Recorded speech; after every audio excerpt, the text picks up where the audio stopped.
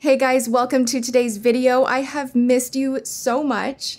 I cannot wait to get back to the makeup, to get back to reviews, to doing my thing. I've thought about this for so long and I'm really excited that I'm even just sitting down and filming. However, as much as I wanted to dive right back in and do like a 10 under 10 and just review beauty products, which honestly, I did flirt with that idea. I was like, we're gonna talk about nothing. We're just gonna go back to the makeup. But I feel after not hanging out for such a long time that many of you want answers about certain things that have been splattered over the internet. If you hear rain, I am in Seattle and it rains a lot here, and this is gonna have to be part of the mood, I guess, because it's inescapable. It's really pouring down today. If you hear that, it's kind of, let's like, I don't know, make it part of the mood. So I'm gonna start first with reminding you of my very successful last video. It was amazing. That was a terrible time in my life. Obviously, I was so super stressed out, but I'm gonna stop it there. I don't want to talk about it. I don't think you guys want to hear about it. That whole event, that's not even the volcano that erupted in my life. So that past event that seems to want to follow me everywhere I go, I don't want to talk about. I will let you guys know, just because there's so much speculation and so many rumors of who's friends with who and who's talking to who and what's going on and what happened behind the scenes. I will quickly share with you guys that when I pulled back, I stopped communication with everyone in the beauty community. I haven't talked to anyone in over a year. I like really took a break and I needed to for my peace of mind. Also, there's no litigation, no cease and desist, nothing either way in that event, if you will. Legal things happened, just not in the I don't want to talk about it event. Right? Okay, we're gonna get there. There's like a bombshell coming. Something you see and hear online a lot when someone winds up on the terrible, forbidden island of Scandal Island. It's no vacation. I feel like everybody that makes videos steps in it at least once. Some of us step in it a lot more, some on purpose, some on accident. It's like a whole circus that I am like, I hopped in my canoe. I'm like rowing away as fast as I can. I don't want any of that anymore. I left, I worked on myself. I am stronger now. There's a whole sequence of things that we'll get into, but I had initially hoped to come back to YouTube end of summer, early fall. I did not expect to take this kind of a break. Yes, I was in the middle of like so much public speculation and scandal and just bad things said about me, but even deeper, what you guys didn't know and why I was so just like shaken up in the video that I last posted, which I have since taken down because I don't want to start fresh with all of that following me everywhere. I'm really trying to move forward. But during that time, I was getting the most intense harassment. I'm talking death threats that were explicit in detail, people saying they were going to hunt me down, they knew where I was. I was getting emails, some of the most disturbing of me being monitored in the privacy of my own home through technology, through my smart TV, being blackmailed if I didn't pay up, that they were gonna put that all over the internet. I was getting accounts made with my name and horrific graphic adult acts in the title, like the screen name from the most popular adult site online. There were things that were happening that were so appalling. And when you feel violated of your privacy, like you're being spied on and you're blackmailed, and then people are harassing you in this really graphic nature, and you're getting a barrage of detailed death threats, let me tell you, you lose sleep. And it just felt like my world was coming to a halt. So that's what was going on in spring, summer of last year. But I really felt that if I pulled back and just took a time out, that I could regroup and stand strong and come back. So my initial hope was to come back sooner. And in this time, I want to state I have never left Halo. I have always stayed active as the CEO. Fast forward to me being healed enough to think I'm gonna post again. I'm ready to come back. I love what I do on YouTube. I miss it. Like, this had been a part of my day day-to-day life for what, 10 years? Like, I've been posting a long time. And there was a time where I was posting 5 days a week. Like, making videos is just part of who I am, part of what I do. So I really did start to miss it despite all of the stress. You know, I came to a point where I almost, in a weird way, accepted. I was like, well, and this sounds really sad, but I was like, if it's my time to die, it's my time to die. I can't live in fear. So I was kind of just getting in my mind ready to come back and do something that makes me happy. And then the unthinkable happened. And this is the part of the video where it feels like, oh my gosh, she left drama, Scandal Island, turned back around, somehow parachuted back on it. And I know a lot of people will be like, why are you bringing this up then if you don't want to be dramatic? I am bringing this up because it was already online. This is already public information. And I do feel like I want to share with you guys that I am still currently actively today going through litigation, and it is overwhelming, but I'm gonna keep fighting the good fight for the truth and for justice. And something that just blindsided me, like, this was like, imagine you're like ready to get back to it. You're like, I'm back in, we're gonna just like let all drama go. And then all of the sudden, I am involved in this crazy lawsuit, and it is made very public. My business partner in Halo Beauty, Clark Swanson, back in October filed a lawsuit for $30 million. I just have to pause at that. Every time I say that number, I'm just shocked.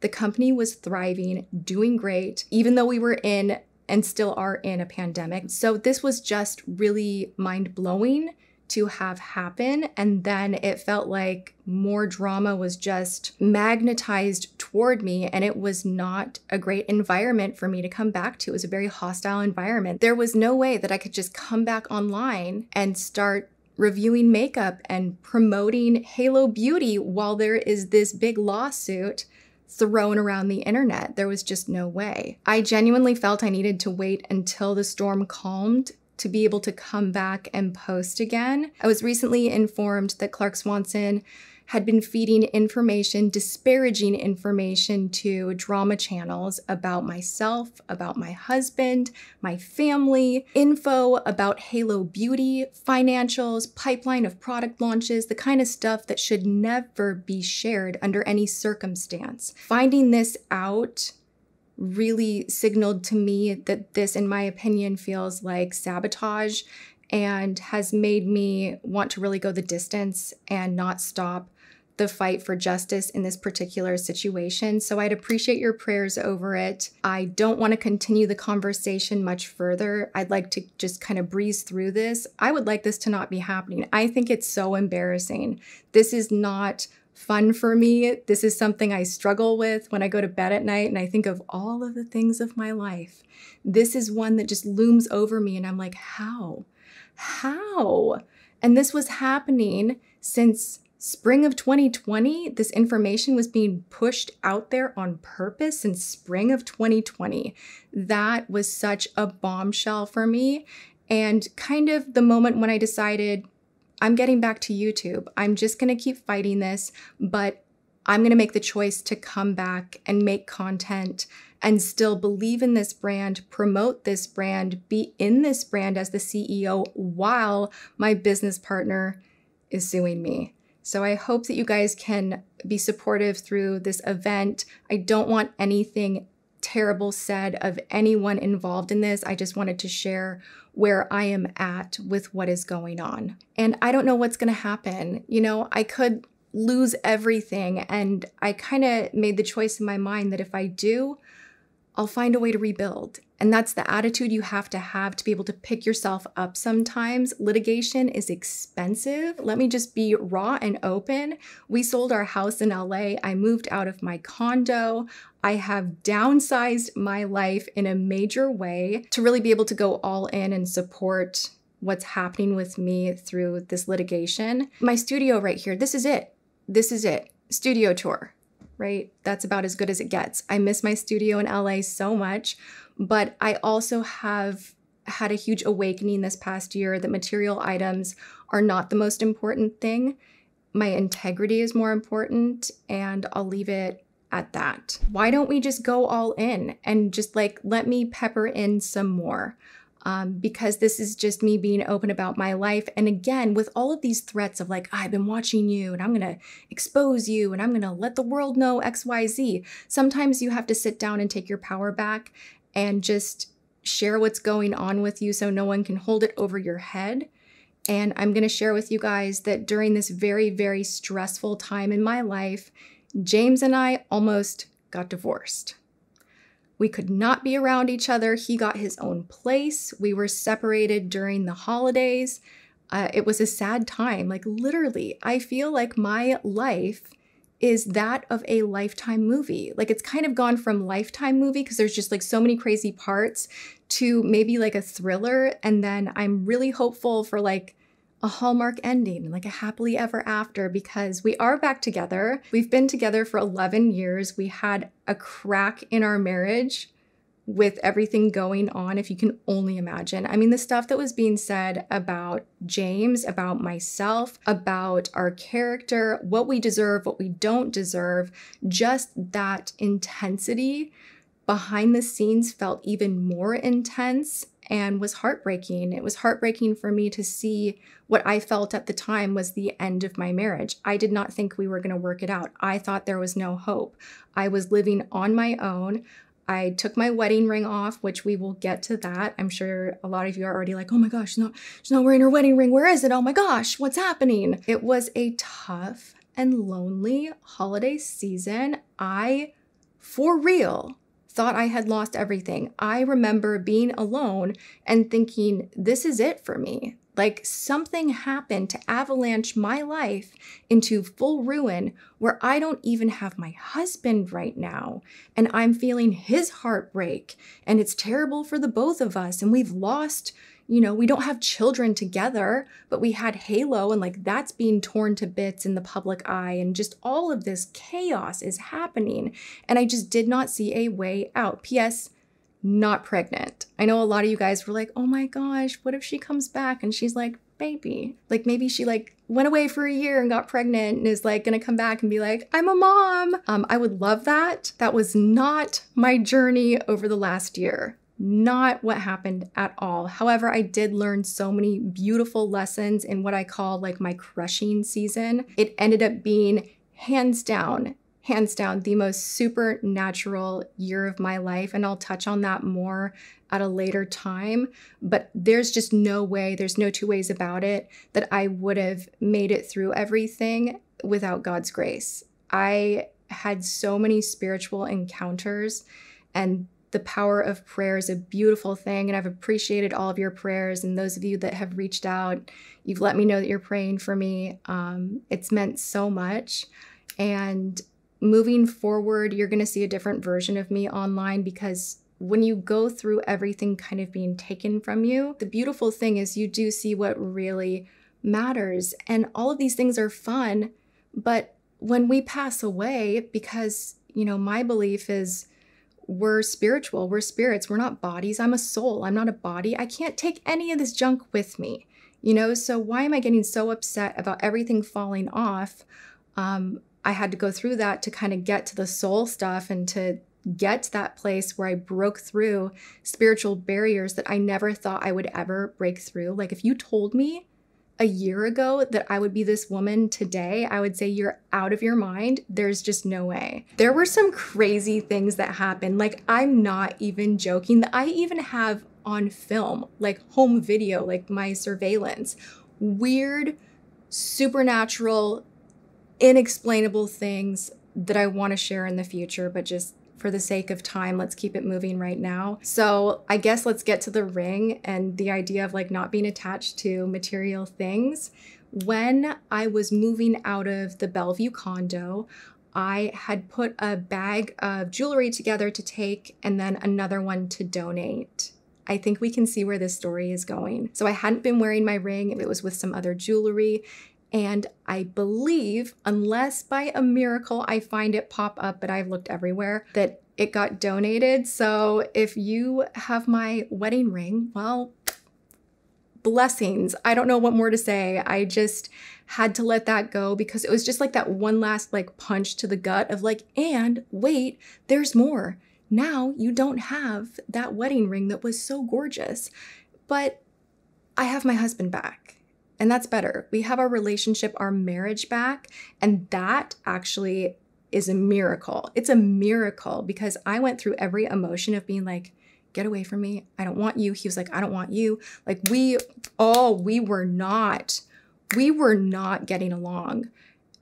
And now we're back and we found our love again. And it's really wonderful. Like I'm grateful. So I'm back in a place where things are better. A lot of you guys are asking about Tati Beauty, and I am going to be addressing that, the brand, all of it in an upcoming video. So stay tuned for that. I don't have much more as far as scandalous updates. I mean, I don't like that I even had to make this video. If I'm just being honest about being honest, I am more comfortable not sharing this kind of stuff, but I'm really just wanting to lay it all out in effort of feeling more peace in my life, because it is the worst feeling to fear someone sharing private things about you. It's best to kind of speak it yourself is where I'm at. So that is that.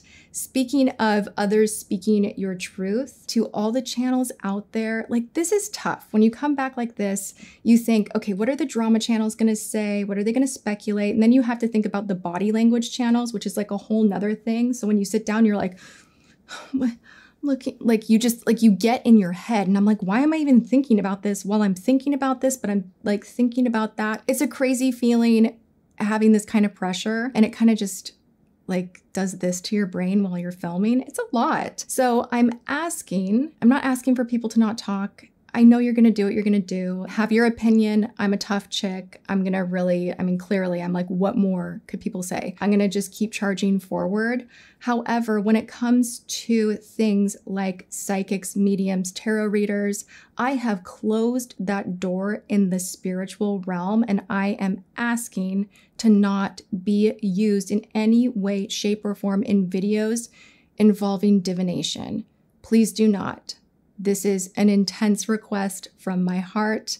I am not meaning to shame you, but I am tapped out, done, goodbye, not for me. It feels really violating to have someone read your future without your permission and speak words of death over your life, over your livelihood, your marriage, what's around the corner. It only breeds negativity and anxiousness, and it's something that I am not involved in anymore. I was heavily, but I have shut that down. And I had a wild year. We're going to talk about more of it, but I'm asking to those of you that really want to whip out the tarot cards and see what's going to happen with me next, I'm asking that you not, and I'll be praying that that door stays locked hard. There you have it, you guys. Thank you so much for hanging out with me and hearing me out. I hope you're well. I hope your year has had some great thing happen despite the fact that we were all in this crazy thing together with COVID, and I hope you're healthy and doing well. Please say your prayers over this video, over this battle I'm still in, that it can just be brought to peace for everyone involved and that there are brighter days ahead. So yeah, that's all I have to say today. I love you all. Thanks for watching, and I will see you in my next video.